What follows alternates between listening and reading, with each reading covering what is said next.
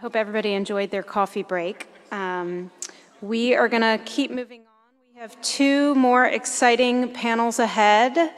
And I want to briefly introduce our next panel here, Disrupting Polarization, Understanding Disinformation. As you can tell by the conversation we've already had today in our prior two panels, this is an issue that's been around for a long time, whether it was the rumors going around in ancient Greece or fake news we see today. The next panel is going to help us understand this phenomena a little bit more and showcase the types of issues that our institute plans to research and address, bringing together multiple perspectives on a single topic. So let me introduce the panel now. Garry Kasparov is going to be our moderator, and he will bring the other panelists on stage and introduce them one by one. Thanks.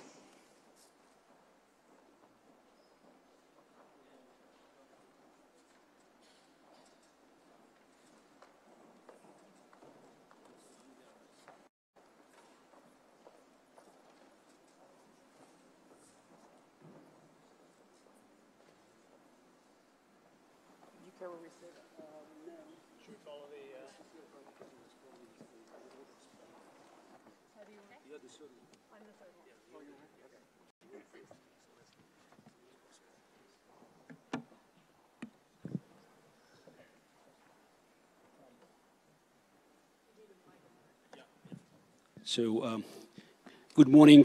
So we'll talk about disinformation, and I think first we'll have to define the term.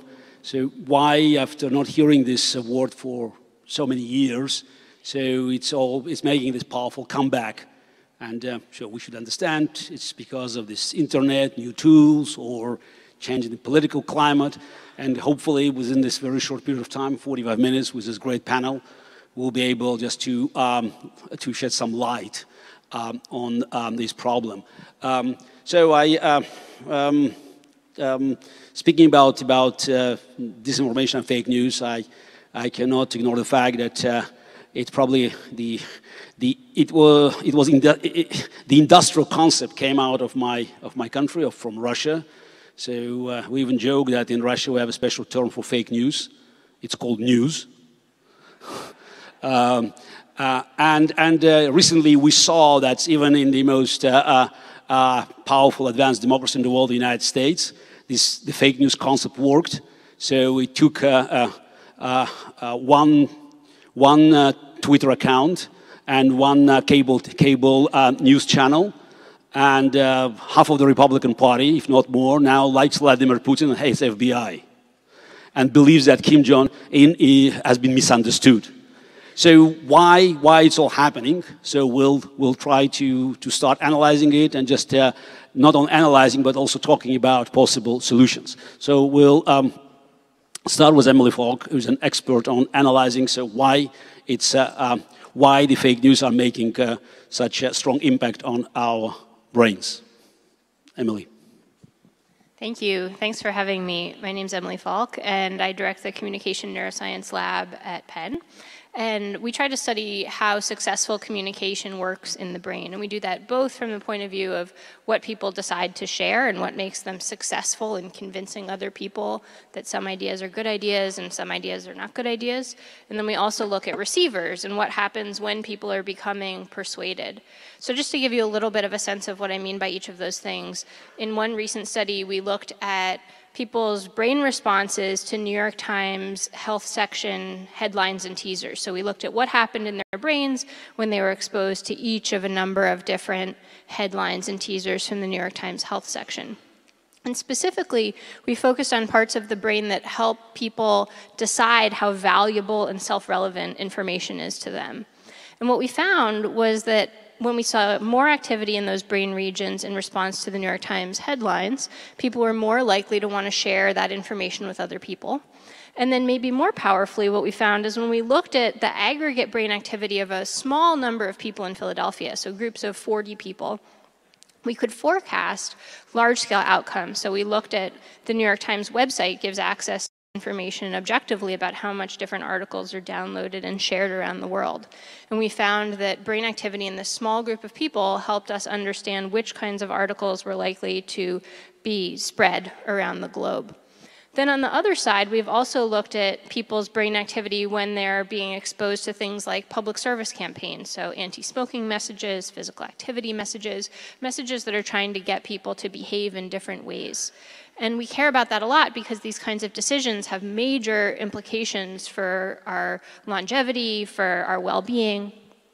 And so what we've done is looked at what happens in people's brains when they're exposed to these kinds of messages. And again, activity in this value system, the system that helps you decide, would I rather eat an apple or an orange, or compare different kinds of possible routes that you could take, more activity translates into greater behavior change that's consistent with the messages.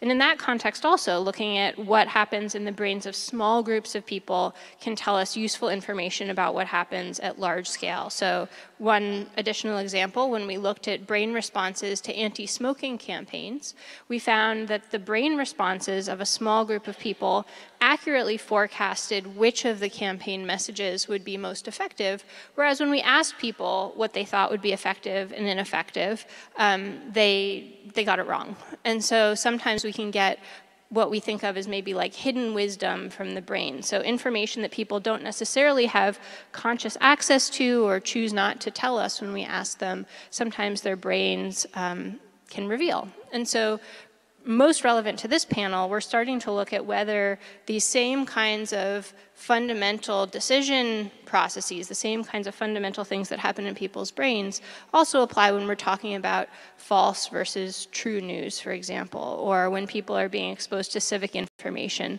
And how can we make civic information more appealing, more useful for people to share and engage in dialogue, while also understanding how we can curb the spread of false news.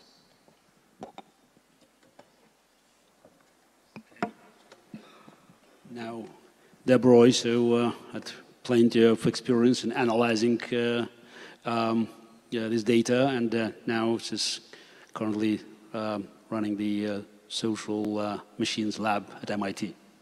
Thank you. So I'll just mention one study we did that's directly on this topic. We published, this is with Sinan Aral and Surush Vasugi, a study of the spread of contested news on Twitter. And this was the cover of Science magazine in March of this year.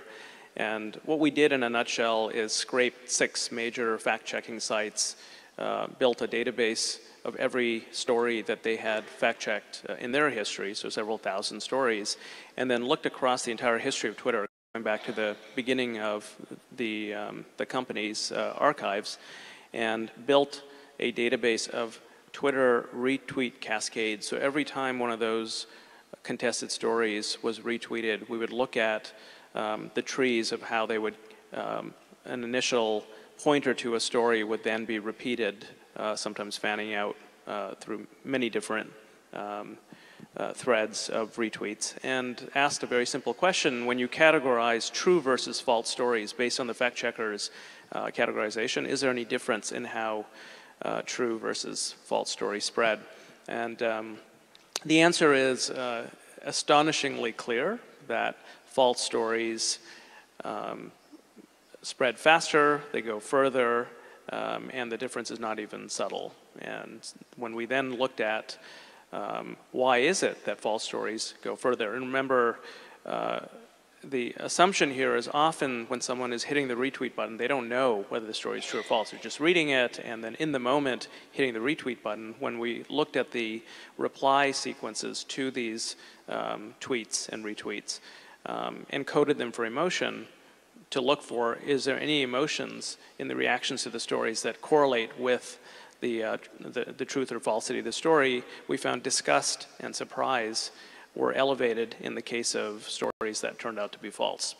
So it sort of makes sense as a causal story there that's suggestive, which is we're moved by certain emotions in the story, and if the story is made up, it's fake, it's easier to be surprising because you're not tethered to reality, and apparently if you add a touch of disgust, you've got a winning combination for a story that's more likely to be spread. So, you know, the story of disintermediated spread of news where you have now in the hands of millions the decision of what to publish in a sense, and this kind of decentralized network leads to, in this case, a pretty concerning effect. And one thing just to, because we talked briefly about bots, we did pretty aggressive analyses to remove what looked like bots from the data.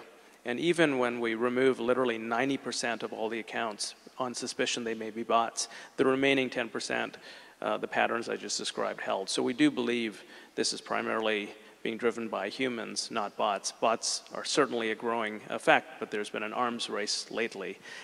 One comment I'll make about something, as we're talking about actions, that we have been now focusing on building experiments with new kinds of networks. And I'll just say in summary that we think going local is actually critical. And one of the fundamental elements of not just Twitter, but the internet is that it is not anchored in place. And there's a lot more to be said about this, but we are doing experiments in building new kinds of digital networks powered by machine learning, et cetera, but that are rooted in physical place and that build on casual physical interactions between people and have that as the basis for creating new forms of networks that we think is, we're not done in building social networks. Twitter has certain positive and negative affordances, and so that's shifted us into an action mode in creating new kinds of networks. Applebaum, a columnist of Washington Post, and also he runs a disinformation program for London School of Economics. Thank you. I've actually been working on Russian disinformation and disinformation campaigns for several years, and one of the things that happens when you focus on how exactly it works, why exactly people believe it, why exactly people pass on information, whether it's false or true, because disinformation campaigns often include the use of true information, but twisted or framed in a particular way, and that's one of the reasons they're so difficult to analyze.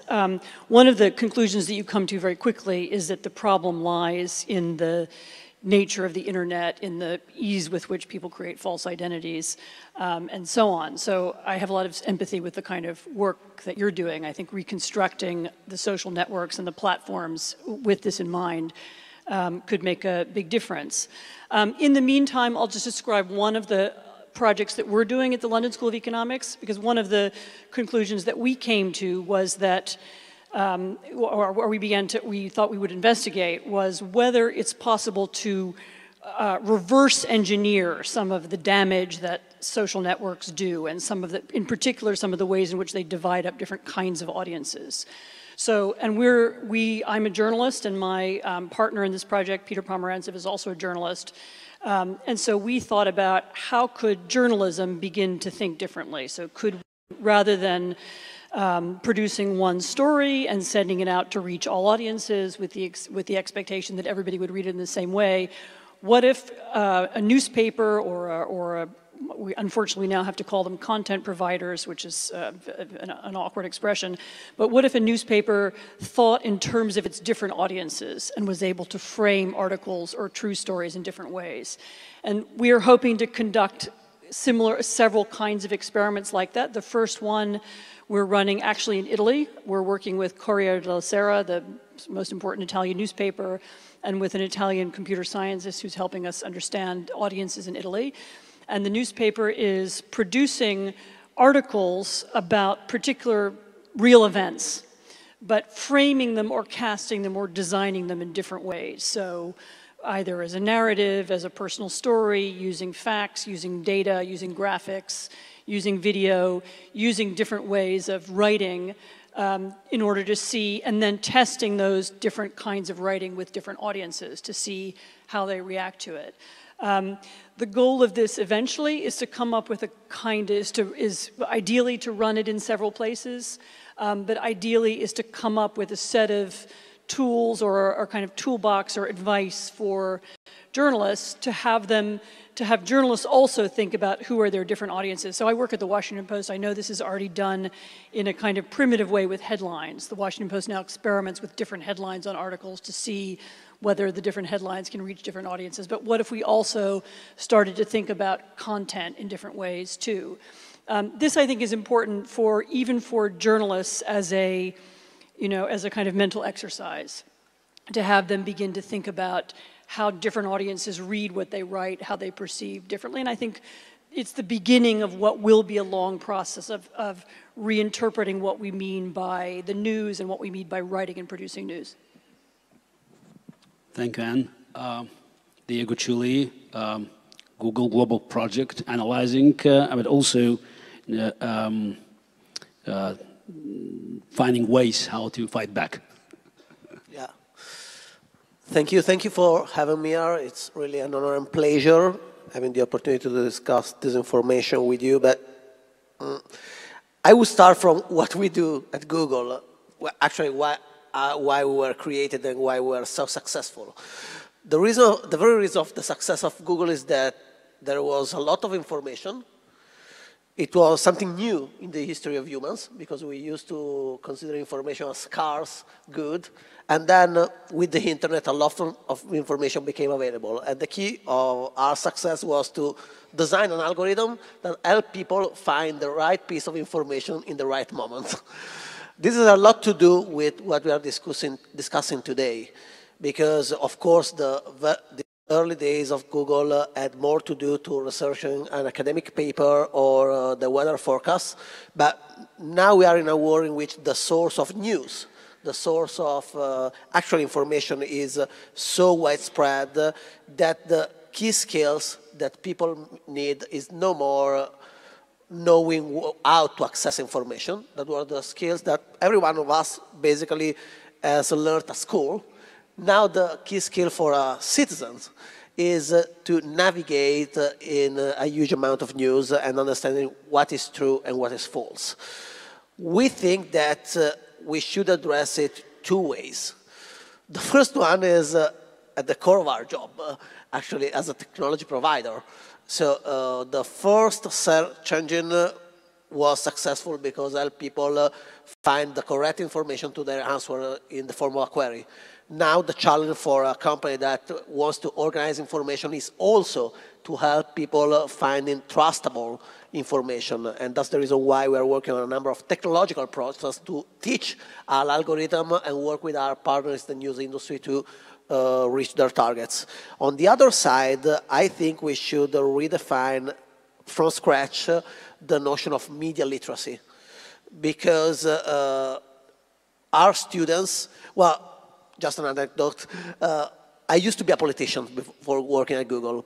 What used to happen to me for real is that when a newspaper attacked me for any reason, my grandmother called me and asked me, what did you do? Why did you do that? And if I said I didn't do that, she answered, I read it on the newspaper.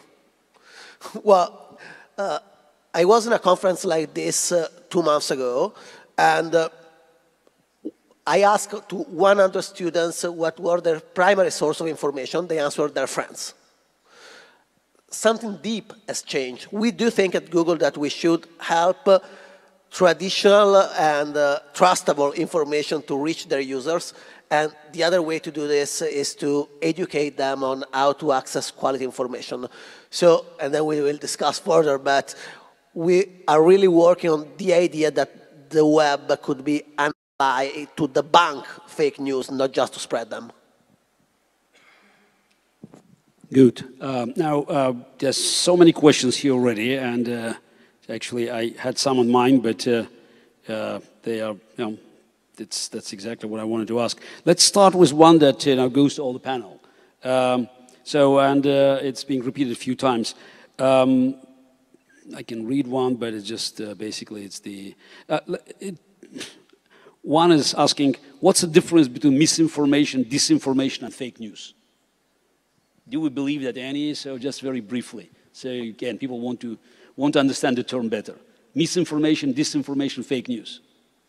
And So these are, some of these are words that are used in different ways. I would say the best way to understand, and this is not my original idea, but one of the best ways to understand disinformation is that there are several different levels of it. And there are sort of different levels of falseness. So for example, we can speak at one of the most basic level about false identities. And this is something you can create a fake personage, or a fake identity on Facebook or on Twitter or somewhere else on social media. There's then a second level, which is false amplification. So you can then create ways of amplifying falsely that person's views or that bot's views. And so on. There's a third level, which is fake news. These are actually invented stories, which are then pushed by the fake people or the fake amplification. And then there's a kind of fourth level, which is a disinformation campaign, which are organized over different, which can be organized over different platforms over time. So there are, there are different, there are different levels in a way of falseness. One of the other distinctions you have to make is why people are engaging in fake news. There are people who do it because they're spreading rumors. There are people who do it for ideological reasons. There are people who do it for financial reasons. And sorting through the different kinds of misinformation, I think, also requires you to understand something about the motives of the people doing it as well. So, I mean, I think if the sense of the question is, what are we talking about and how do we define it? I think we need to start with, at almost a couple of levels back and look at, which level, what are the motives, and which kinds of news are easiest to control and which ones are going to be more difficult. I mean, for example, it's obviously much more easy to control or set rules around false news, which is being created for financial reasons, because you can remove the financial incentive. It may be much easier to deal with fake identities, because then you can eliminate bots, for example. At a higher level, you might need a different kind of conversation to deal with it. So I think that's a helpful way to think about categorizing what we mean. I just wanted to add, I think that's a wonderful answer. Just one quick addition to the list of motivations, which is unwittingly sharing something that you think is true, which may be a substantial part of what's happening.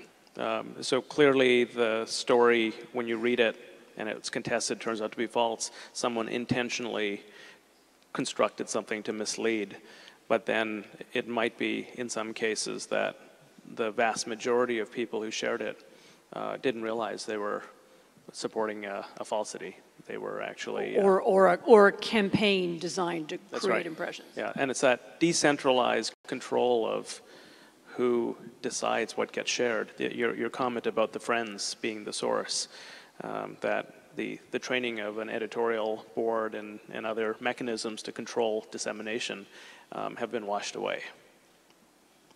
Well, just a quick add, I very much agree with this distinction. I think that in all this debate, we should pay a lot of attention in preserving the right to lie. So I'm pretty scared on the idea that somebody should control if what I say is right or wrong, if I'm lying, because lies have always exist and are a key part of our democracy. It's important to address disinformation. That's pretty different. And disinformation, in my opinion, is when a series of lies are created for a goal.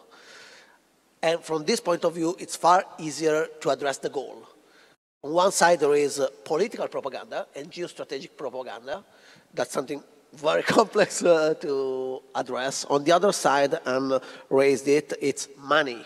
So we know there is fake news is an industry, and investing on polarization is an industry to take out money, and most of that money comes out of advertising. So we are becoming very radical. You know that Google is also a provider of advertising for blogs and websites that make money by placing ads. And we are reviewing our policies and trying to be very aggressive on demonetizing, so not allowing for websites that are created to spread false information to make money out of that. It's incredibly challenging because it's very difficult to understand which ones are this, but I want to make this point very clear. Can I ask you, would you, Because very often dealing with the disinformation campaign by the time it's a campaign, I agree, is very difficult because it's hard to define. What do you at Google think about going down to the lower level and looking at false identities, websites created under false, under false pretenses? What if you made things transparent at a much lower level? Would that then make it easier to deal with this higher level of disinformation campaigns? Yeah, do you understand what I'm asking? Yes, I understood. That's an incredibly important problem. That for us is a bit less relevant because we don't have a big social network. That's incredibly relevant. False identities is incredibly relevant problem for social networks because you always have to take a balance between the quality and the fight against false identities. On the other side, the preservation of anonymity. That's been one of the key pillars that has helped the internet being a tool for dissidents and not ordinary ideas to be spread. But this said, we have very strict policies against false identities, and we try to remove that, in particular with Google+, was a social network that was designed around two identities. On the other side, and it's not on the actual identity, but it's on the credibility of the websites, we are training actually our machine learning system and our human trainers to try to understand when a website is accountable or not. And in particular in Google News, we include only news organizations that are accountable, so that list who the publishers are, list who the authors are. The very idea of keeping separate the search engine from Google News is this. The search engine has to do with freedom of information. Google News is news, so it has to be controlled. Since you have a mic, so the one question is directly to you. Do search engines have an ethical responsibility to promote factual news over popular news?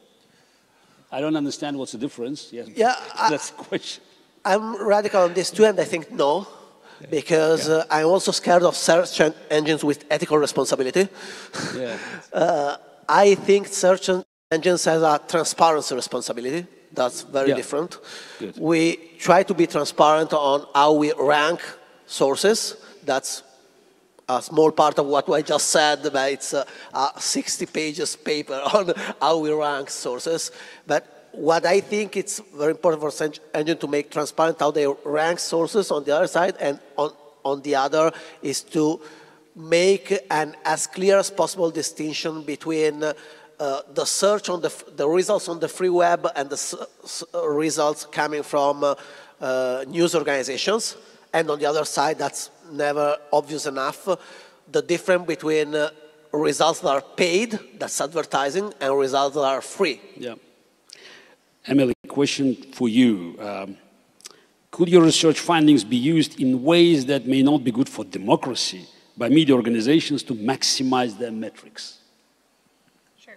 So that's a question that comes up a lot, and I think the answer is certainly that any kind of technology can be used with different kinds of motives. When we think about this question, the way we think about it is that it's important for it to happen in the public domain, for people to know what's possible and not possible. So for example, private organizations or political organizations can do things, in the basement of their organization, and they don't have any legal responsibility to say what they are doing or are not doing. Whereas in a university context funded by public dollars, we publish in the public domain how we do this kind of work, what we think is possible, and we try to focus it on, to the best of our ability, pro-social ends. So in my lab, we do a lot of work on things like health campaigns, and as I mentioned, we're starting to think about some of these questions about false news. But certainly understanding these kinds of processes can cut both ways. Yes, just following up this. One of the main things that political science students are taught at college is to check, verify their sources. Like engineers are taught to build bridges. So how can people spot the fake news? So is it just failed endeavor or what? And also, it's a question to you, Emily. the importance of critical thinking. So we heard about it. So in the previous panel, and the humans not being driven by emotions, but interpreting and acknowledging the value of a piece of news based on reason. So can you provide any insights on educational strategies for the citizens of the future to have the skills necessary to deal with a massive flow of news? Because this is another question is, how can we sort of find a path with so much news, so with a flood of news? So there are a number of questions built into what you just asked. I'm trying to combine I'll share them. a couple of different kind of recent insights from work that we've done. So one is when we look at what happens in people's brains when they're exposed to information, and we ask the question of whose brains are most predictive of large-scale outcomes, the answer is that it kind of depends how the person's using their brain. So for example, in the New York Times study that I mentioned earlier, on average, if we looked at the brain activity in these 40 people, that was predictive of large-scale population-level sharing of the New York Times articles. But not everybody's brains are equally predictive. And in some recent work that one of my postdocs, a guy named Bruce Doerries, has been working on, what he finds is that when people start to bring this top-down reasoning online in their minds, that their brains actually get less predictive of the large-scale response. So when they're using primarily kind of emotional inputs, let's say, to the value calculation, like how valuable would it be to act on this information or to assess the value of the message, then that tends to be more predictive of the large-scale population response, whereas there are parts of your brain and in your prefrontal cortex that kind of modulate, that are those kind of critical thinking things. And to the extent that people are bringing those regions online, that's more associated with their own idiosyncratic goals, and therefore is less predictive of the large-scale response. And so I guess what I would say is that there seems to be some kind of commonality in our gut-level responses to things, whereas when we start to think about it, that's where some of the most important interactions happen, but also what makes our thinking about things different. And so I'd like to add just one more thing following up on what Anne brought up about message tailoring and what makes people good at convincing other people. So tied to the same kind of process of reasoning and the idea that different people are going to come to different kinds of conclusions, in other work that we've done, what we found is that brain systems that help us understand other people's minds. So if I'm thinking about what Deb's thinking, I'm thinking about what Anne's thinking, there's parts of my brain that are more active that help me simulate and understand their thoughts and feelings. And those are the parts of our brains that are most commonly important when we're trying to be a good idea salesperson. So understanding what your audience thinks may be one of the most important kinds of skills. And so that's more and more challenging as we're in these isolated spaces where we talk to people who think like we think.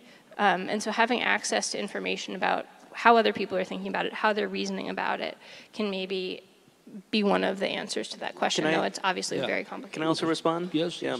Just go ahead. Two quick things. One is an experience we had. I organized a seminar last year at MIT called Depolarization by Design. And we had a group of students from Harvard and MIT discussing different ways to understand the drivers of depolarization. There's a lot of, we had moral psychologists and legal scholars and so forth come and lead discussions. But one of the most interesting weeks was when we actually didn't have a speaker, so we came up with an activity. We asked our students to spend a week every day reading stories about a specific topic, an event that was occurring at the time. There's something happening in the Trump administration, and we picked Washington Post and New York Times, Fox News, and I think it was Breitbart to follow these events. And the surprise for our liberal-leaning class was how much of the content on Fox was actually correct. And some of the biases actually across the board, not just of the sources they usually didn't read, but the others. So one part, just learning to expose yourself to other sources. It doesn't take long to start to realize that there are certain filters in place across the board. So that kind of an exercise, I'll just stop there. That's sort of a, it didn't take long for our students to understand. Actually, I want to say one other thing about YouTube, which is there was a very interesting article written about how the algorithm for YouTube suggests what to watch next. And I was talking to a friend who had his, I think 12 or 13-year-old kid read this. And he reported, so this is a data point of one, how immediately this kid, in realizing, hey, I'm being manipulated, internalized, and every time he would see the suggested what to watch next on YouTube, had this, you call it media literacy, like, hey, it's trying to, I know what it's trying to do to me. How do you find that set of kind of easy to understand elements of how our media environment works and get that across? Because people don't want to be manipulated, but if they don't understand the rules. Okay, but next question just goes back to you. How can you tell the difference between a real person or a bot? Sorry? How can you tell the difference between a real person or a bot? Yeah. Can you? So I think it's an incredibly difficult distinction to make because it's assuming there's a binary difference, that there's bots and there's people. What happens when you create tools to let people automate their social media activities? If I build a tool that I can program when my tweet's going to go out later in the day, is that a human or a bot? Sounds like a human with a little machine assist. What if I want, actually following up on your suggestion, fast forward a few years in your project, and I have a tool that says, here's the message I want to send, but please rewrite it to connect with these different audiences and send those out later in the day. Is that a bot or not? And one can keep telling more and more, these are not made up examples, these exist today. So it's a really hard distinction. I love your suggestion of, this was, you suggested for Google to have this lower level of knowing who different sources are. And your answer was, well, it's not really a social network. But when Google is surfacing answers to queries, knowing who wrote that scientific paper or who wrote that article, and that is a journalist with some kind of a track record versus not, I think it's a very interesting question or suggestion. I even had another idea. Sometimes when you download a website, you'll get a little message saying, beware, this website might contain malware. You can download it if you want, but be very careful. What if when you got to a website that had an unclear author, who is unregistered or we don't really know who it is, you also got a little message saying, beware, this is an unclear, we don't know the origins of this website, read it at your risk. In other words, it's still legal, you can read it, no one's banning anything, nobody's doing any censorship, but what if it was possible to flag, sources that are unclear or that haven't registered or that aren't, what if it was possible just to create a kind of legal framework that registered and at least so that we would know what's real, what's not real, where things origin, what are they connected to? And there are a few questions that I try to combine them because there's so many. Just back to you, Anne. So it's about traditional media.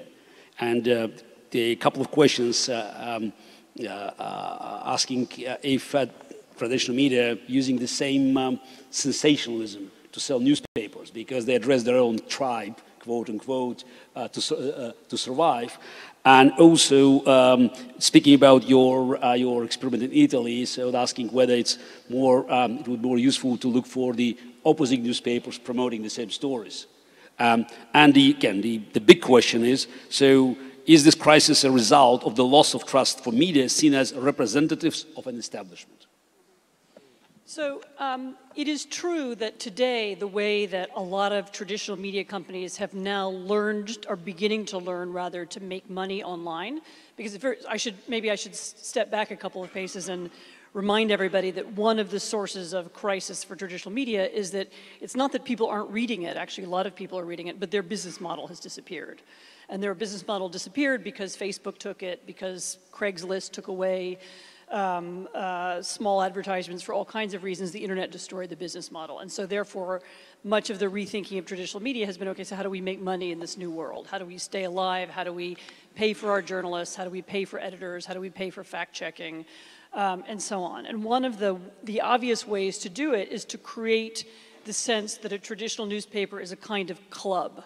And anybody who reads the New York Times and looks at its lifestyle pages knows that this is what they do. So you are a member of the New York Times clubs, you drink cappuccino, you go on cruises in the Greek islands, you know, you can see who their advertising is aimed at, you can see what the sort of lifestyle, you know, impression of the New York Times is. I'm exaggerating, forgive me for New York Times readers and reporters in the room, I'm just exaggerating a little bit to make a point here.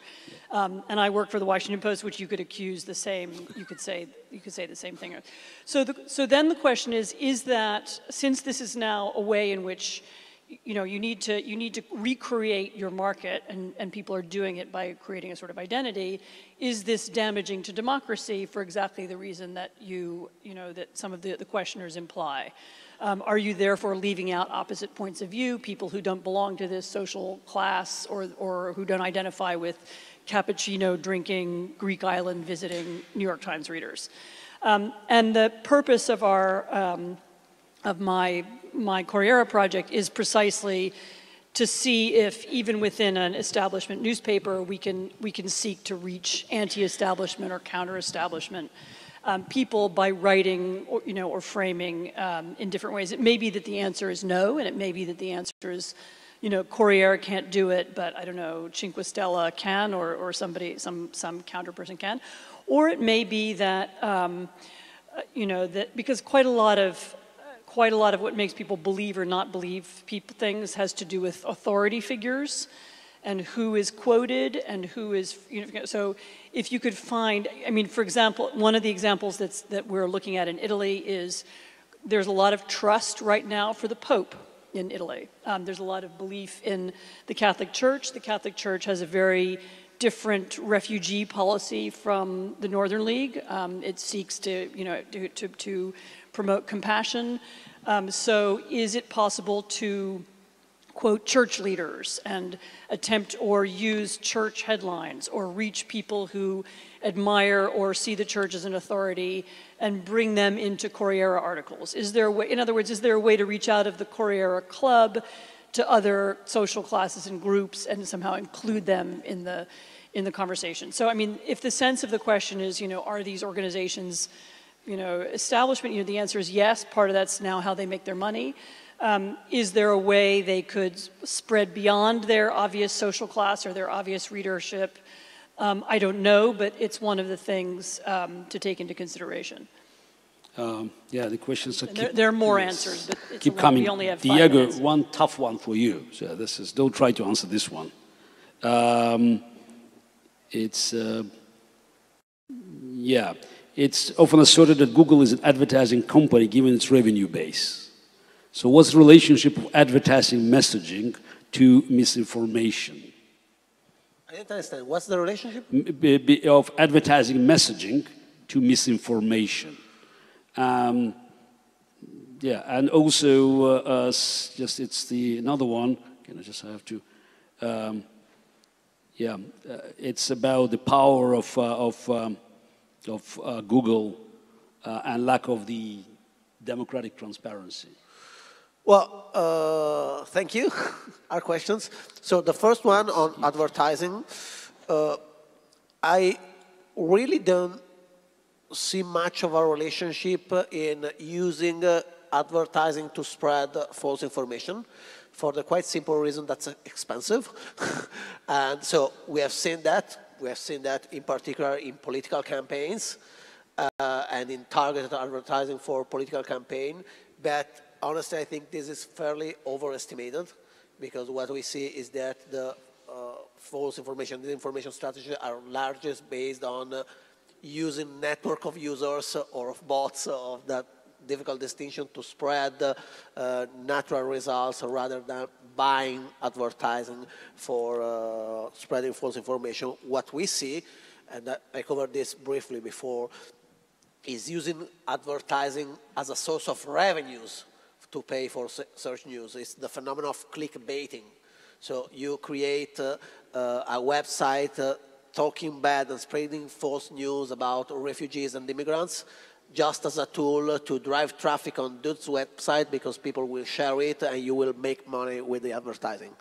On both points, we are addressing both points. On the other side, on paying for advertising is pretty easy because advertising is fairly controlled. So it's it's complicated, and we could organize a workshop on this, but advertising on Google is based on the quality of the ads and of the quality of the page of destination.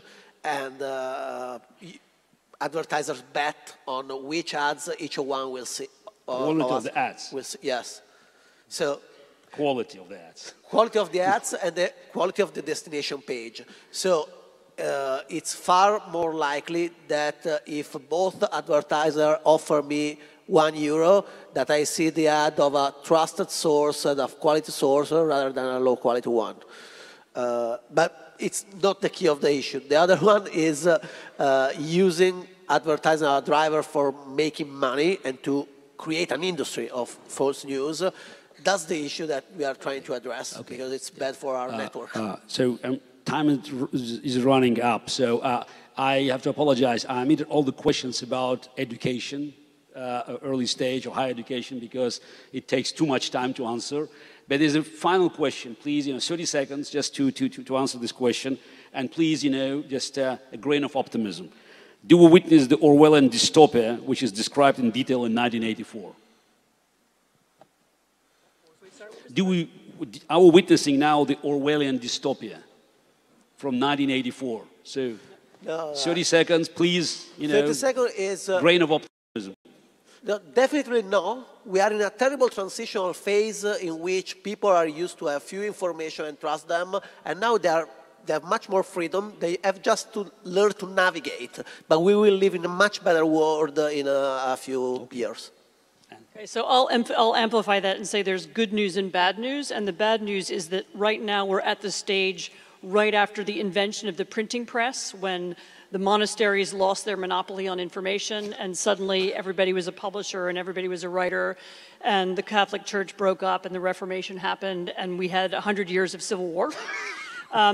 But there is an end to the Civil War, and we get to the Enlightenment, and we work out religious tolerance, and we fix it. And everything, it's happening at accelerating speed now, yes? And now it will happen at accelerating not 100 years, we have just few years. We hope. Deb?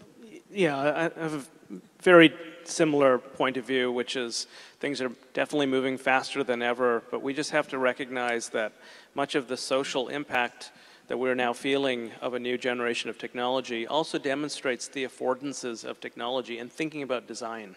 And that design matters, and as we design new layers of technology, you can't put the genie back in the bottle, but we're not done with creating infrastructure and creating tools by which we connect and interact. And the idea that control and the control of information and knowledge has been decentralized, there's a lot of positives to that. If you just look at all the utopian reasons that drove the early days of the internet, I don't think those reasons have been invalidated. We're just understanding that there is absolutely a dark side and a complex picture that's emerged. Emily? I think we have choices about this. I think right now is a really key moment in terms of whether we choose to show up, whether we choose to try to understand the other side, whether we choose to engage in dialogue, whether we engage in all kinds of civic activities. And so, being here is maybe one little spark of that. And then when we go home, as Dev mentioned earlier, these kinds of local networks may be really important. But I don't think that there's necessarily a future that's written yet. And so that's up to us, right? We have to take that responsibility very seriously. And I guess my optimistic note is that I do think we have some power to affect those kinds of futures. Individual power. Yeah, I mean, showing up to a march, showing up to vote, showing up to participate in democracy is probably the strongest tool that we have to guard against a 1984 reality, right? Yeah. Okay, that's the end of our panel. So hopefully this short talk helps you to navigate in the ocean of data, because at the end of the day, it's your responsibility to identify fake news from real news, and, as just Emily said, to participate in democracy using great power that you have in your pocket. Just remember, it's 1,000 times more powerful than Cray's supercomputer 40 years ago. With this massive power, each individual can make a great deal of difference. Thank you.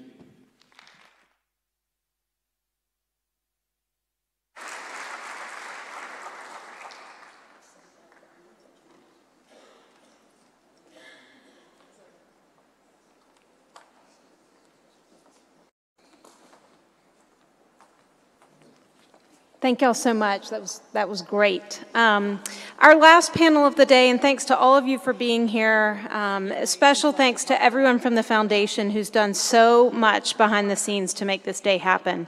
Our last panel is actually going to, I think, help leave us on an optimistic note. We've heard a lot about isolation, filter bubbles, fake news, disinformation. We've heard about how technology can be used to isolate us. But what we're about to learn about is a way that technology can connect us, and a way that technology can give voices in democracy to those who often go unheard. So I'd like to welcome our final panel, Disrupting Polarization, New Forums for Dialogue, to the stage. Bryan Doerries, who's the Artistic Director of the Theater of War, will moderate this panel.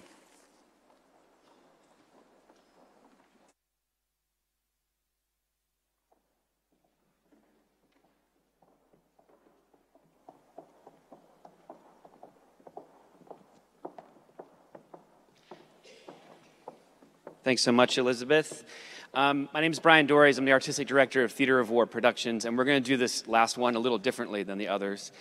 So I'd like to ask you to put away your devices. I mean, not in a fascist kind of way. We'll just know that if you're looking at your device, you're probably checking your email or reading the newspaper, because we're not going to use them for questions. We're actually going to do something really novel, which is I'm going to come out to you and we're going to hear your voices. So in the ancient world, just down the street from the Agora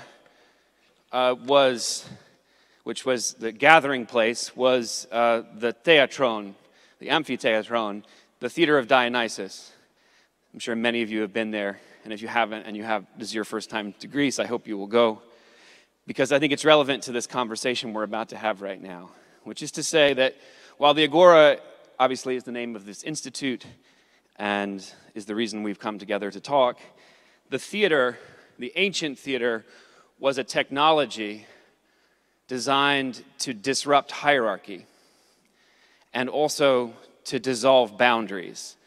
And I would suggest just a few framing thoughts before we get down to our discussion, because we're going to try to end exactly on time at 1 o'clock. That the word amphitheatron, amphitheater, means I see you, you see me. We see in two directions. And the theater was a place of seeing and being seen, of seeing an actor perform and actually being seen watching the actor perform by everyone in an amphitheatrical setting, as we are looking at you with the house lights at least at 50% right now. And so I would contend that the theater was a technology as refined and as sophisticated as the technology that Mr. Kasparov just raised at the end of his closing remarks.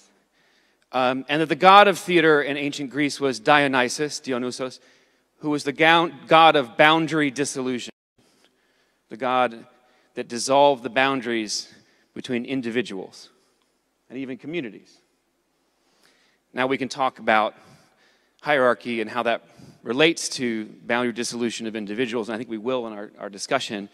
But that's the framework from which I want to move to the technology we're going to be talking about today, which is a technology I tried yesterday for the first time. And as I stepped inside it, just around the corner from here, behind the Agora Cafe, in a gold space, I stepped into a seemingly boundaryless experience, and into a dark room in which I spoke to two men who were sitting in Afghanistan, speaking back to me.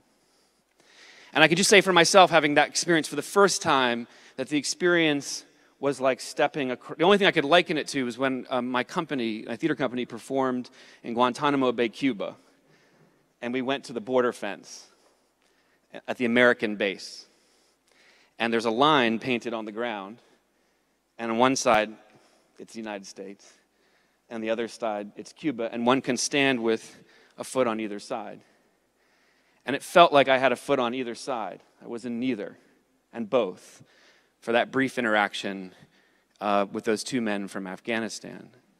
And I'll leave it at that, but to me, the really fertile ground of this discussion will revolve around how technology can help us to dissolve boundaries that prohibit us from hearing each other. Because the theater, in addition to being the seeing place, the theatron, the place where one is seen, if you've ever been to an ancient amphitheater, you know that the acoustics are perfect. And if you've been to Epidaurus, which is mostly intact, you know that you can hear people on the other side of the space with the clarity of Bose noise-canceling headphones. And with that clarity of sight and sound, something new is possible.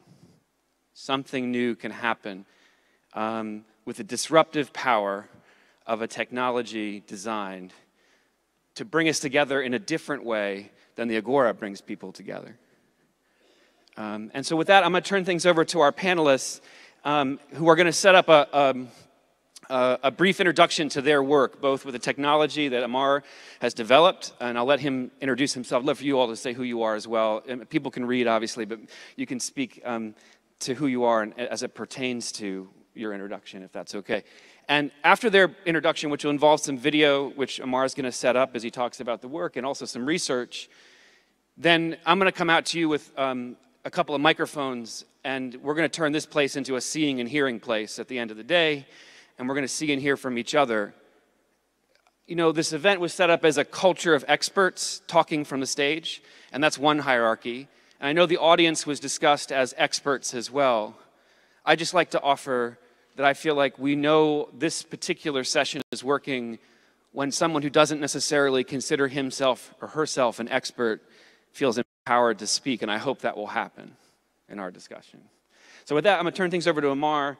I know who's going to set up both a description of portals and the portal technology, and also to his colleagues, Tracey and Vesla, who are going to talk about a little bit about their research. Shall we skip over me because I'm cheating and having a video speak for me so I can be as eloquent as all of you? So why don't I go last? No? All right. I think I need to have the experience before we hear the research, if that's okay with you. Oh, I get it. Yes, okay, yes, fine. Yes. So affect before intellect. This time. Understood. Yeah. All right. I'm Amar Bakshi. I've founded Shared Studios, and we have a network of portals, gold spaces around the world. As I just mentioned, I'm offloading the rest of the description to a pre-recorded message, which means I won't flub it. So terrific. Let's turn things over to our pre-recorded description.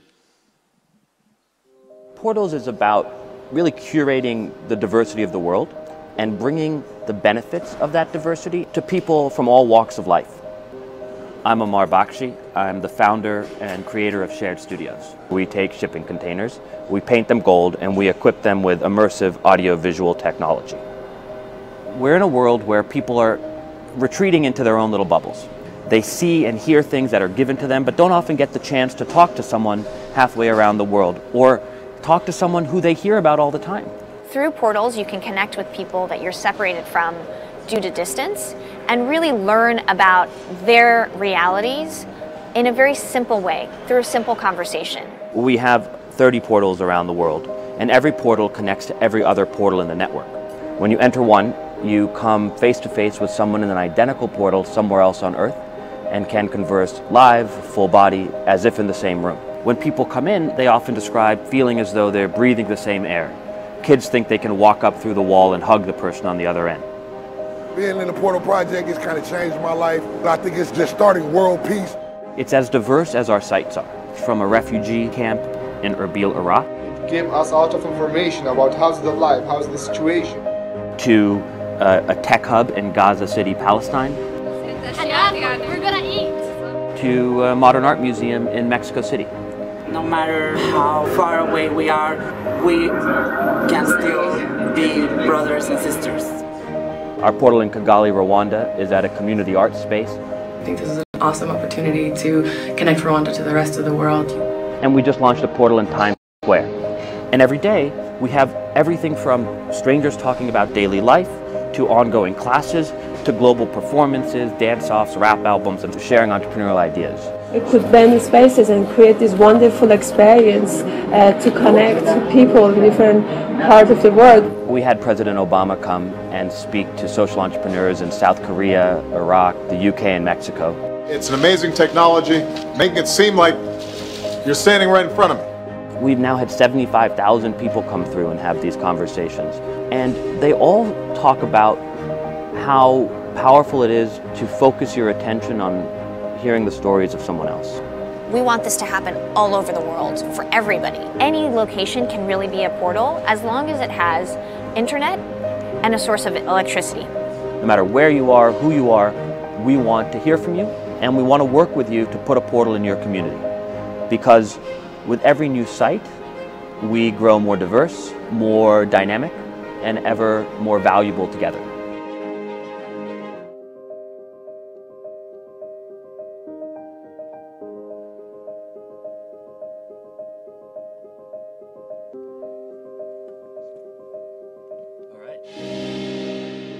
So, shall I briefly? Yeah, please. Okay. Lead us in.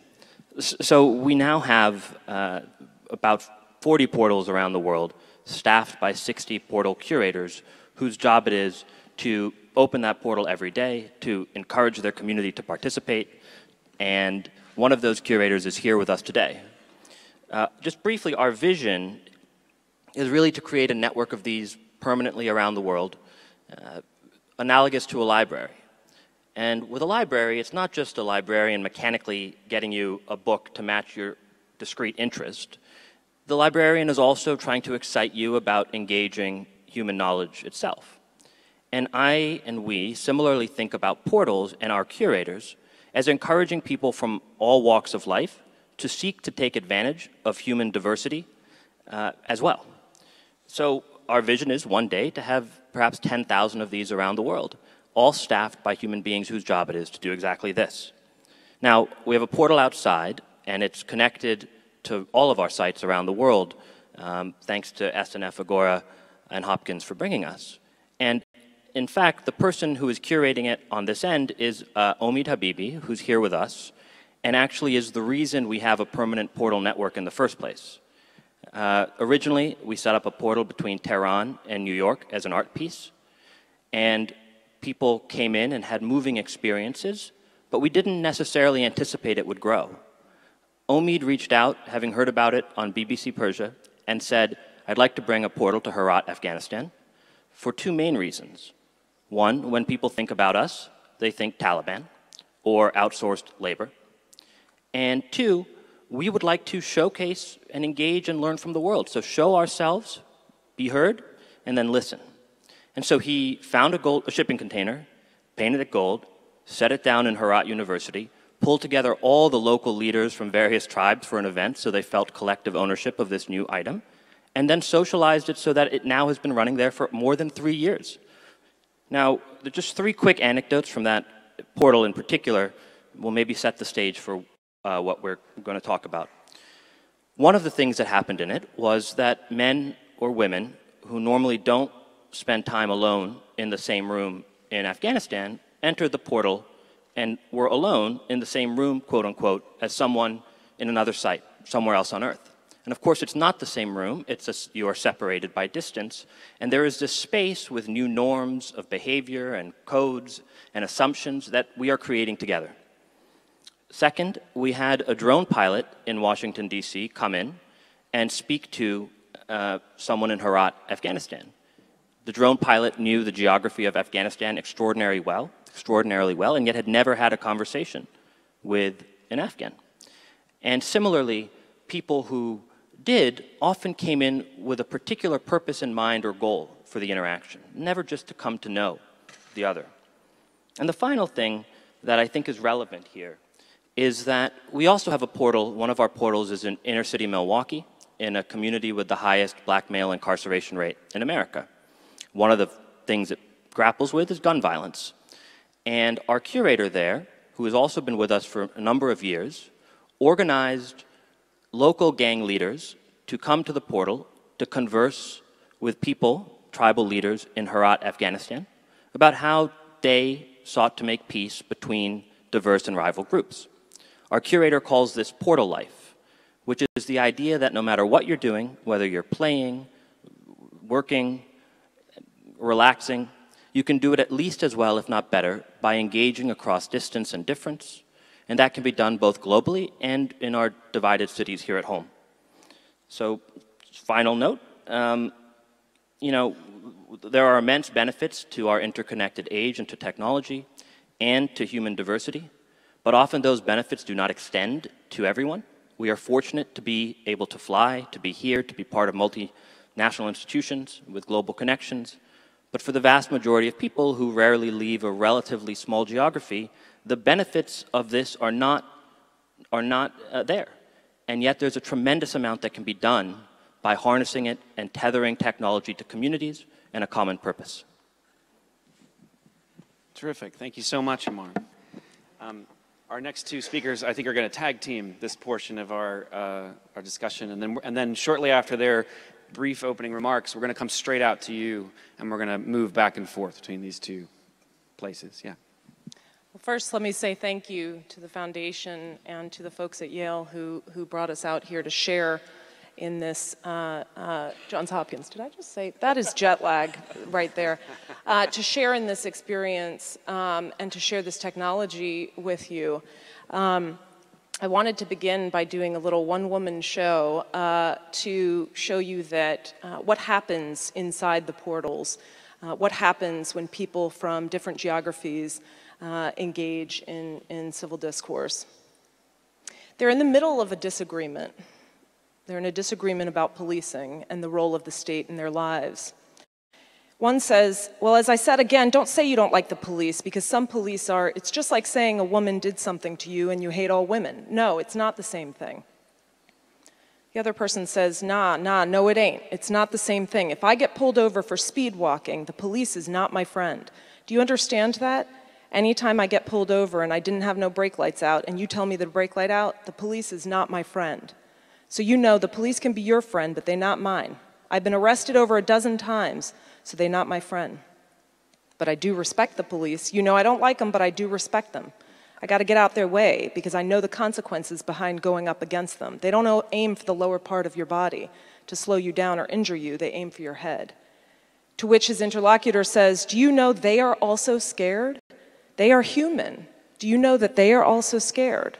One police told me the reason they must get worried now, they have people in the street who have better guns. I haven't really seen a brother get the righteous trial since the police killed them. Not one, not one. It took for the officer to rape somebody for this brother to get his peace, to get his rest in peace. It ain't no peace if you ain't getting justice behind your murder. The police is not right. This is not right, man. All these brothers getting shot for free. Do you think that's right in any type of form, shape, or fashion?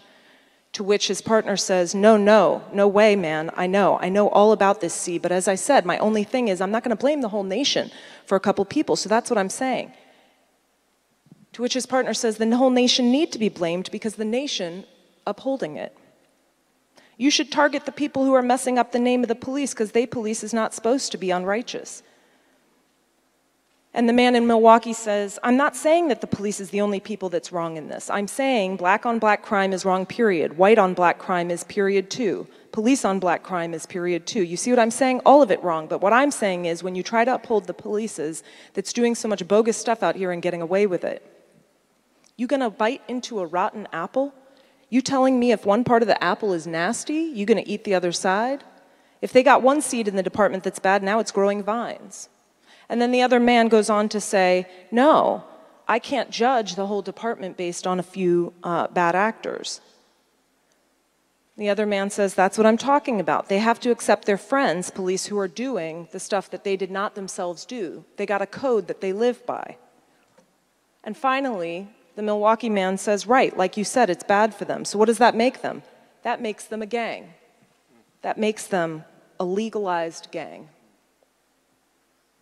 Now, the conversation goes on, and they end at a point of consensus, and they say, I appreciate you. I appreciate hearing your story. I've learned something from you. So at first, it seems that they are having a vehement disagreement. They're 1,000 miles apart, and they're debating in this room. The conversation gets heated at some point. But they also share jokes. They laugh together. At one point, they recite lyrics to a poem. At another point, they tell their own traumatic stories of police violence and firsthand experiences with the state. They share moments of yearning. They share their innermost aspirations. They share their political desires. They share in political morality. You would hear, if I went on to read the entire conversation, that they both had interesting ideas for disrupting hegemony. Both demanded Black liberation. And most of all, you would hear them come to a point of shared meaning and connection through radical disagreement. In all their discord and complexity, you would hear political discourse and vital ideas to understanding and reviving democracy in our time. And while they were strangers and unknown to one another, their stories pulled on a cord through our intergenerational Black memories. They each stood inside a chamber that you just saw in the video, separated by distance, but united in the fact that this space was one not to ship goods, it's a shipping container, yes, but meant to ship our ideas, our aspirations, our freedom dreams.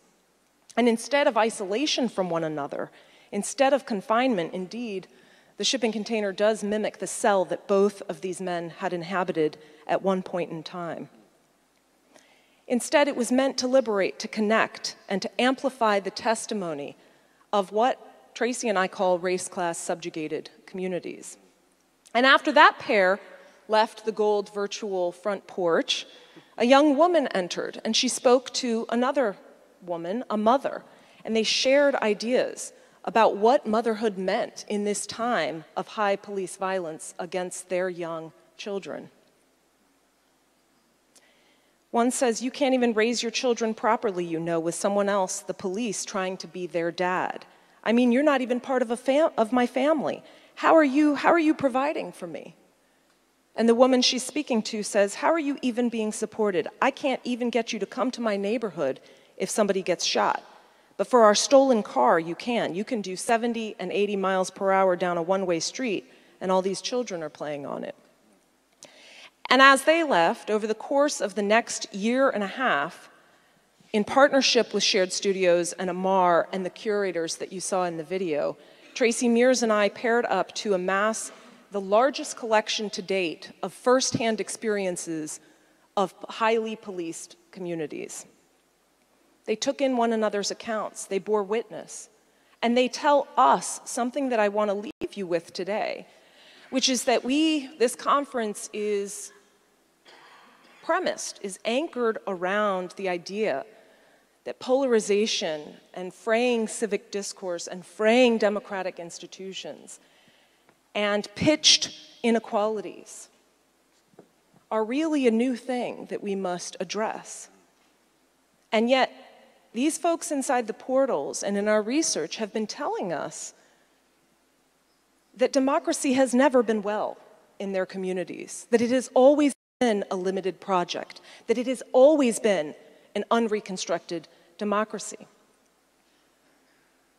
One of the radical ideas of this technology, of the portal, is that it offers them the keystone to a functioning democratic order, and that is voice. That is the right to be heard.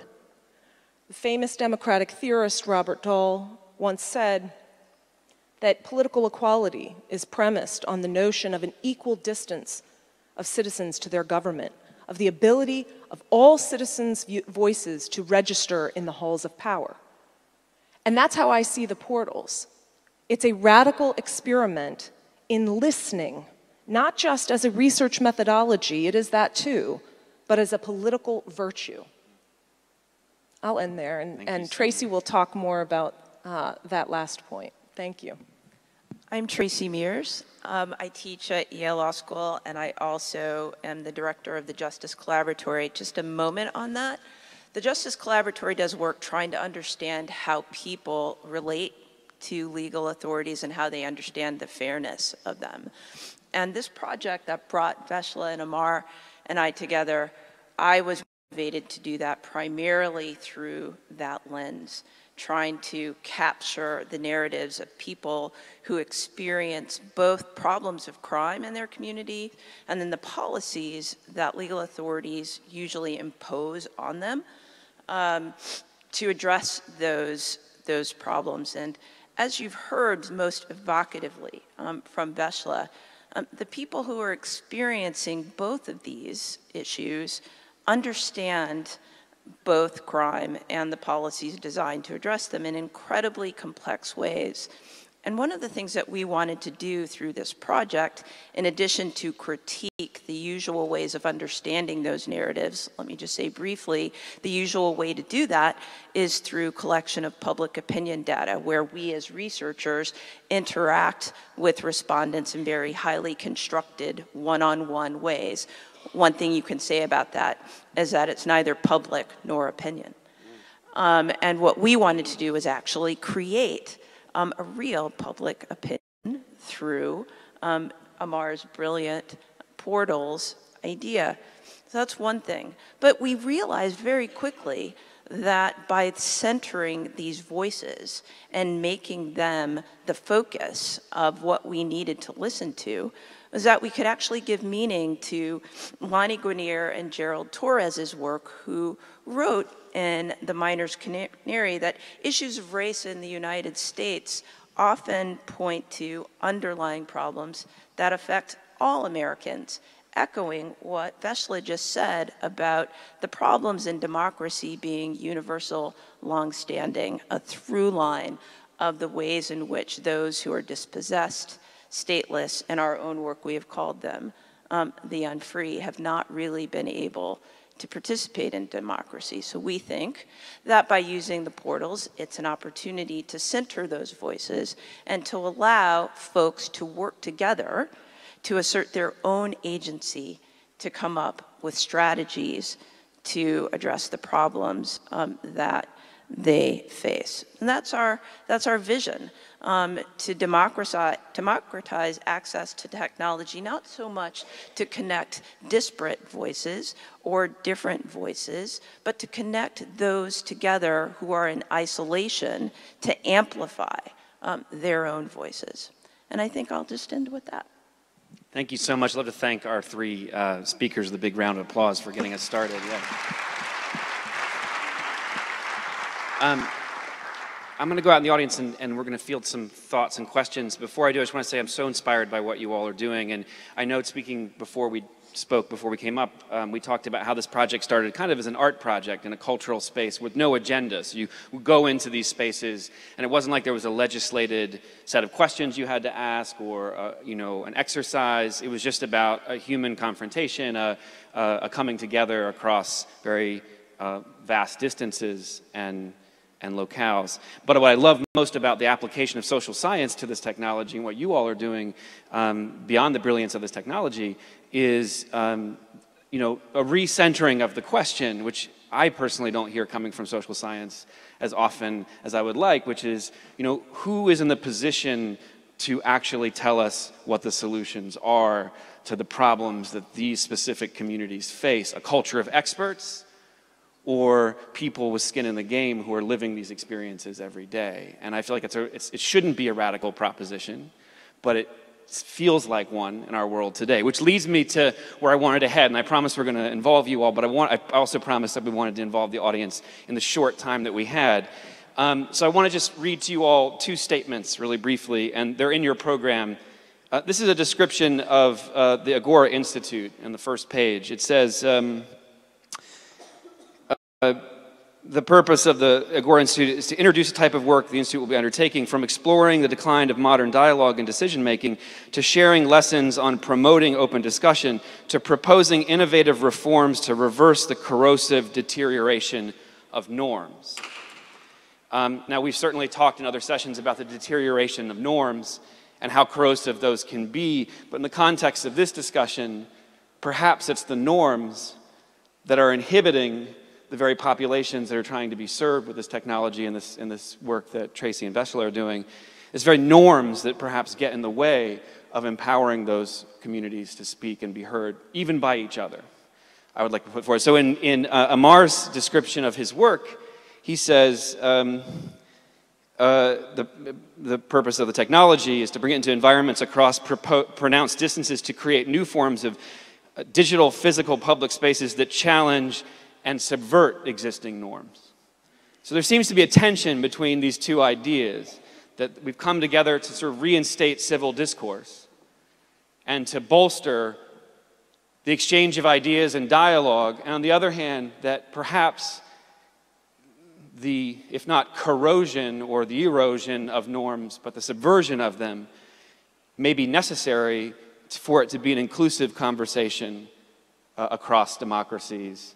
And perhaps democracy isn't even in the form that that kind of inclusion necessarily will ever take.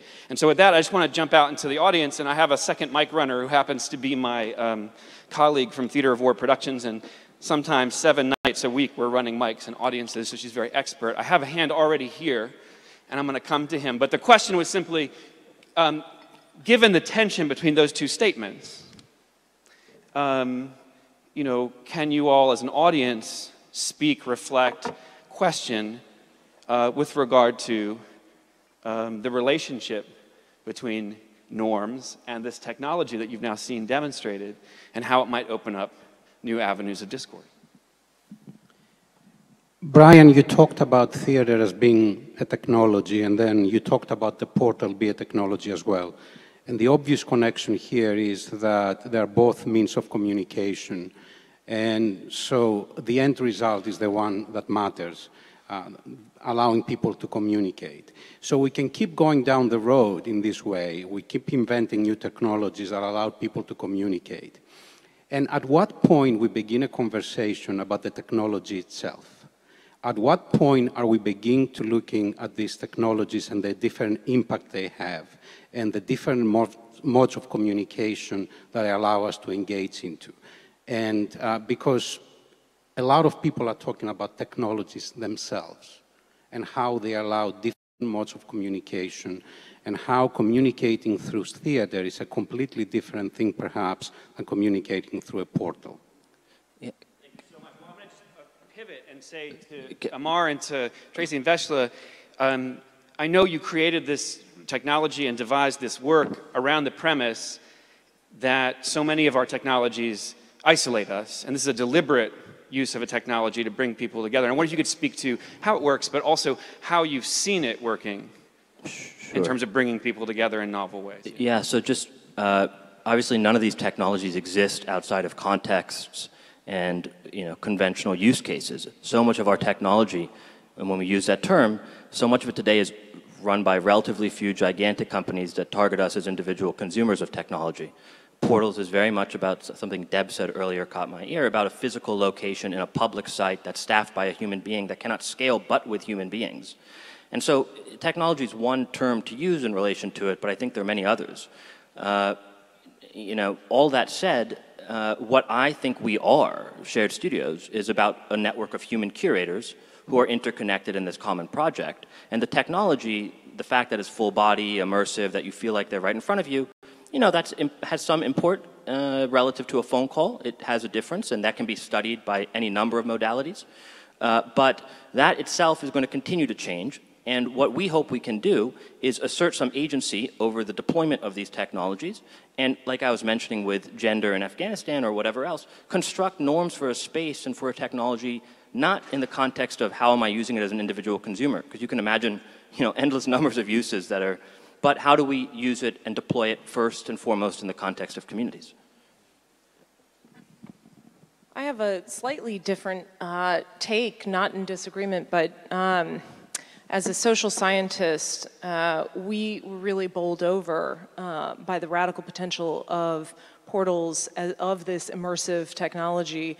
to kind of reimagine and upend the way we traditionally conceive of doing research. So I'll give you an example. The people that I quoted at the beginning of my short remarks, we have a short survey before people enter the gold box when we ask them, how do you feel about police in your community? And then we ask them to dialogue for 20 or 30 minutes.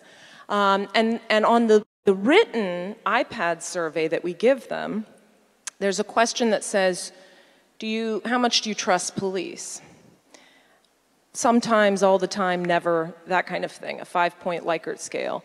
And the two people I began with both said sometimes to that answer. Now, I give you that example because the normal way we do public opinion research, the normal way we understand the political ideas of Americans, of global citizens, is to ask them questions like that, 5-point questions, that actually reveal very little about lived experience, about how people reason together, about how they disagree, about where they feel uncommitted to a particular view. And it's through discourse, it's through these 30-minute ideas sharing moments that we get beyond snapshots of public opinion in very isolated, apolitical settings.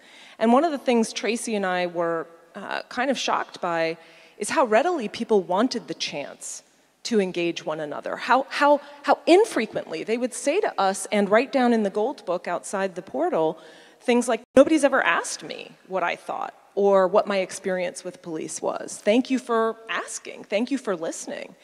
And so we conceive of this as a way to advance research and to have a more complex view of what the public, the citizenry, thinks about governance, about their own citizenship, about how much they trust the government and not, rather than just collecting it in these very isolated snapshots. That we really wanted to move towards me listening to you, you hearing my thoughts, and then how we create shared meaning out of that moment.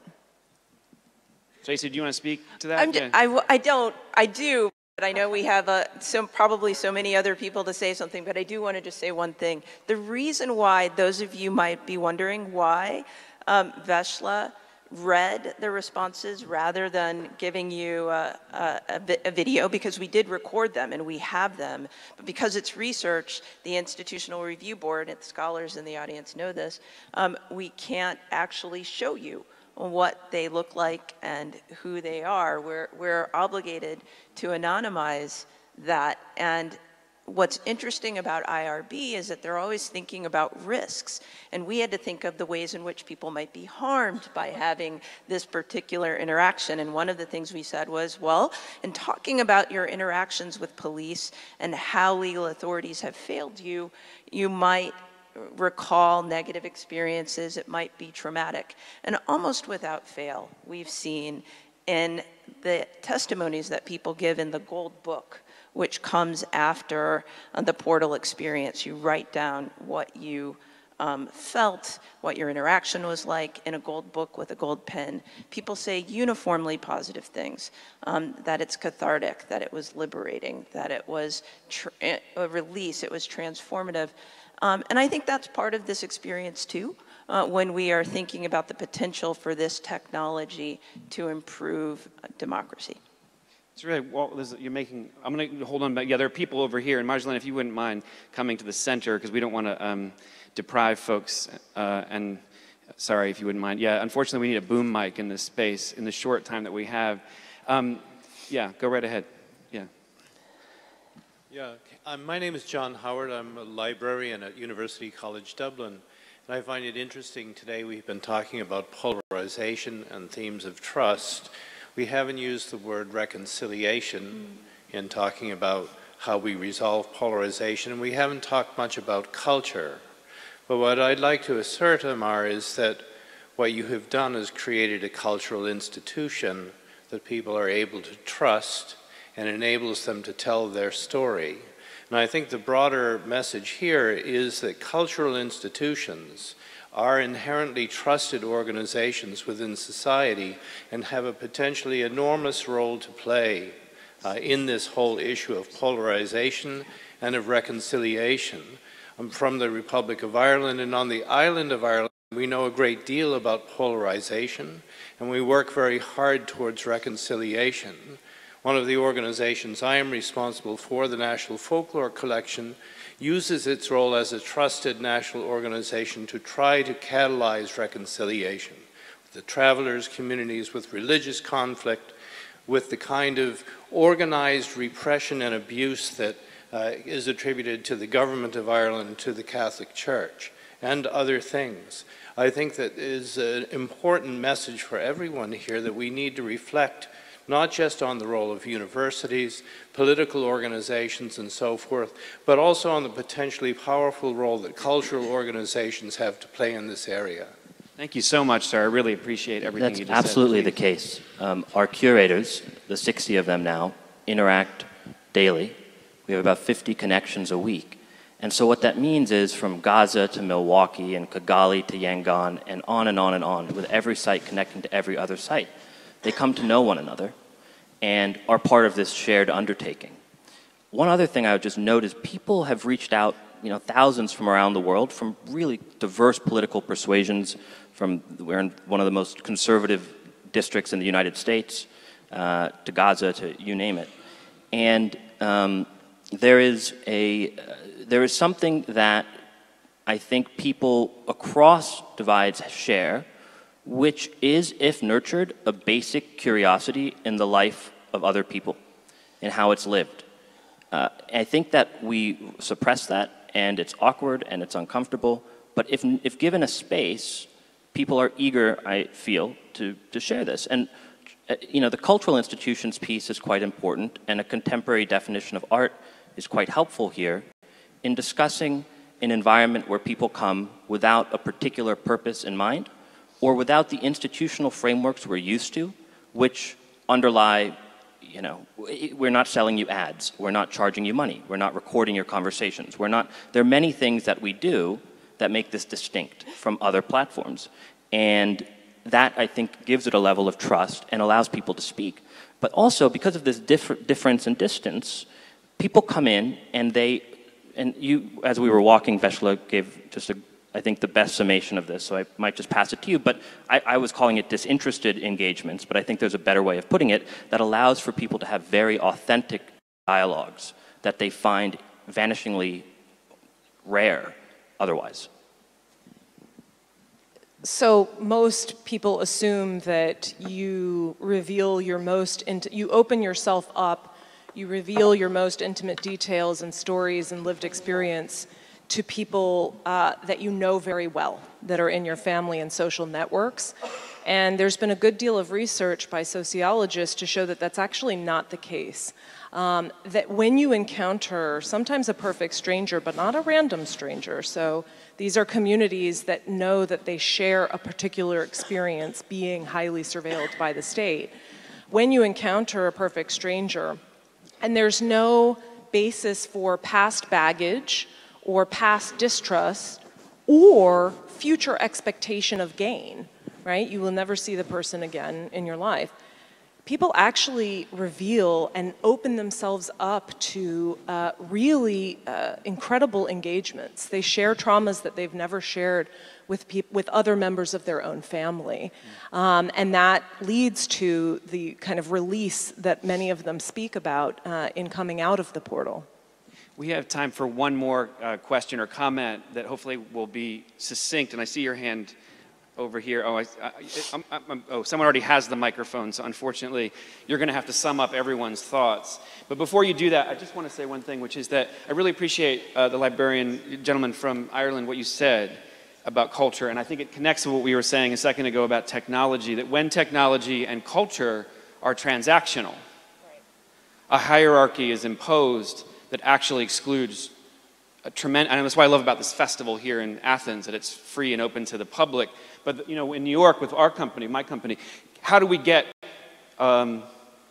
communities of color, communities that have been over-policed, communities that have experienced racialized violence across the threshold of cultural spaces to actually engage when that transactional hierarchy is firmly in place and many people feel these spaces aren't for them.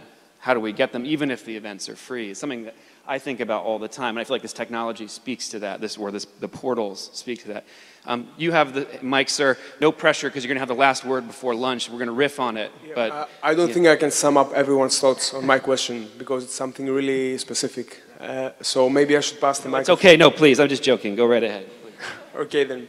So speaking about new technologies, first of all, I'm Petros. I'm doing an internship for the Stavros Niarchos Foundation. Speaking about technology and new use of media, I would like to bring the focus to the use of video games and interactive media. Video games have evolved and they are powerful in a way that they have shifted the focus from the message we give to the person. Like, they have differentiated themselves from being a movie or being a book. We don't tell a story. We let the player create his own story and his own narrative. Sony Entertainment has been releasing titles over time. We're working closely with David Cates, and where the player has to go through a story and take important decisions. He has to make choices which affect how the story progresses.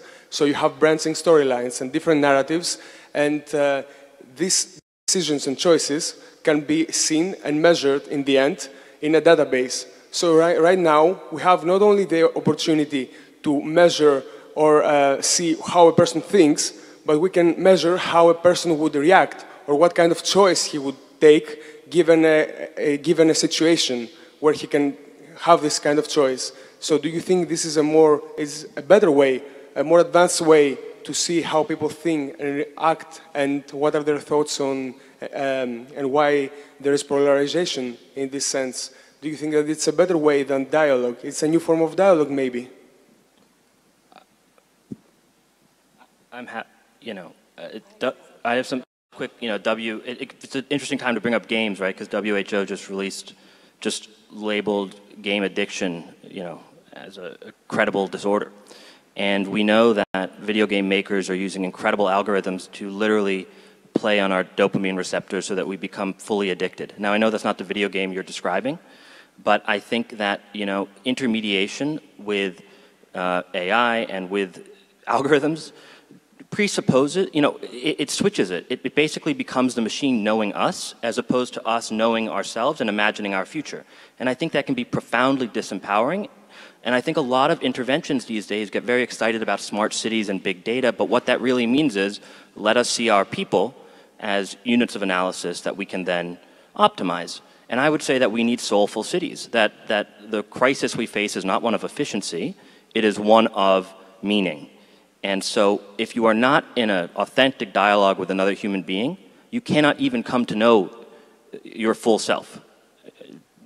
And without constructing meaning with another human being, we cannot have democratic societies or self-governing societies of really any kind. So I have a quick thought on that too, which is a riff off of what Amar just said, which is often, I think I have a 12-year-old son, and he spends a lot of time playing video games. And another way of understanding what Amar was talking about is that there's an interaction between the game maker and my son, and thinking about what choices he will make and what choices others like him will make without necessarily thinking about creating horizontal connections and the creation of a public good as opposed to maximizing individual utilities. And what we're trying to do, I think, is to think about this technology in a horizontal way rather than a vertical way.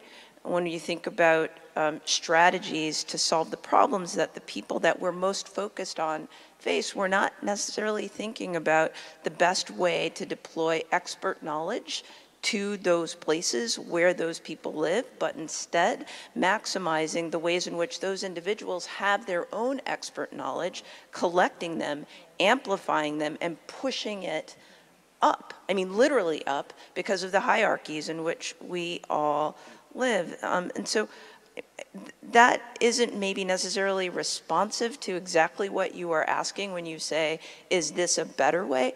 I think it's just a fundamentally different way. I want to polarize, using, you know, the technical term of polarize, you know, polarize our vision here and thinking about the problem. I think Tracey got that absolutely right. I don't have much to say about video games per se, but one thing I wanted to leave you with is that this technology and our larger aim isn't just about connecting people. It's also about hearing their causal story of democracy take shape. And when you listen, and when you listen well, what you will hear is that what we normally, as academics who study power and citizenship and trust in legal authorities, is not what we conventionally understand the real, you know, blights to democracy to be. What you hear is that they don't want a tighter connection to government. They don't want government more present in their lives. They want a different way of government intervening in their lives. And so our larger aim is to actually really try to re-theorize from, you know, we call it democracy from below, from the bottom. And it is from the bottom that we can really understand some of the threats that we now face and get creative solutions to what would bring liberation of our most dispossessed and stateless and unfree. Thank you so much. You know, I'm just struck by, we could be talking for many hours. I want to, beyond this, I want to encourage everyone, even before you go to lunch, I presume the portal will be open. No, okay. What's that? This evening, please come back. Please come to our performance tonight of the Drum Major Instinct, but also please come back and experience the portal and then continue the conversation, not just with everyone in this room, but with people across the planet. I mean, one of the things I found myself doing in the portal yesterday was talking about the technology, you know, as I was experiencing it with 2 other people in another country. So this conversation can continue in all kinds of really exciting ways. One of the things I'm most inspired by, in terms of all 3 of your work, is the creation of a space in which the meaning is legislated by the individuals in it, a space that has capacious room for the infinite possibility of interpretation. And I would say that's a striking difference from designed video games, as we were talking about it before, and other media, and even cultural experiences. And so it's a really powerful distinction to make, and I'm glad the question was raised about video games because it further distinguishes the design, the purposeful design of both the technology but also the research that you all are doing. I just want to thank you all for kicking off a really productive and exciting conversation, and we look forward to continuing it, hopefully, over the next few days. I want to thank you very much.